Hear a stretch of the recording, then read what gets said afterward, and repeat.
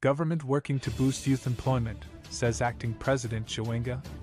In a rally held at Ibastini in Caudray Park, Bulawayo, Acting President Constantino Chiwenga addressed ZANU-PF supporters, emphasizing the government's commitment to creating more job opportunities for the youth.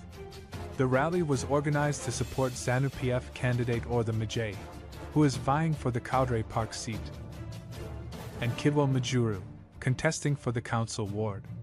Chiwenga expressed his belief that the recent recalls within the Citizens Coalition for Change (CCC) party have inadvertently favored ZANU-PF.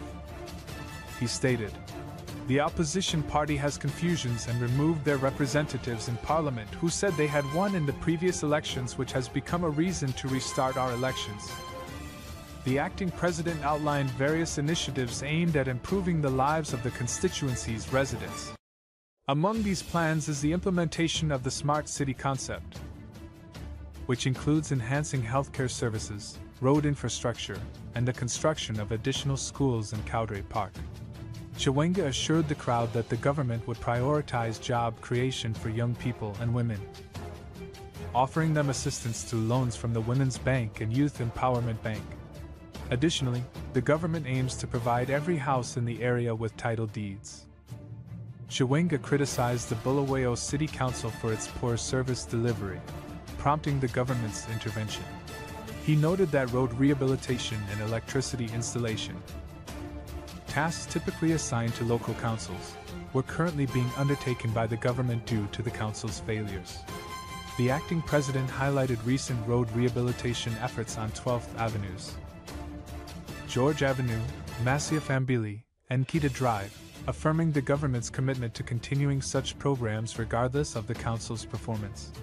Water scarcity in Caudray Park was another concern addressed by Chiwenga. He pledged to resolve the issue by installing pipes to transport water from the Gwe-Shangani Dam to the high-density suburb. The government has also been working on alternative solutions, obtaining water from Eppington Forest and utilizing dams in Matabeleland South Province to alleviate water shortages in Bulawayo.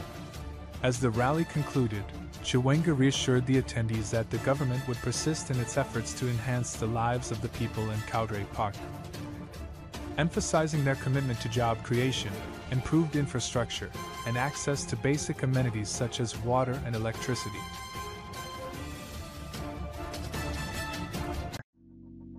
Let it go, make my body go, make our bodies high.